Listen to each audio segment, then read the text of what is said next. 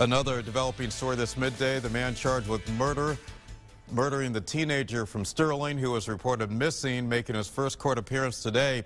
19-year-old Kevin Weissmore, scheduled to be formally arraigned on charges of murder and tampering with evidence.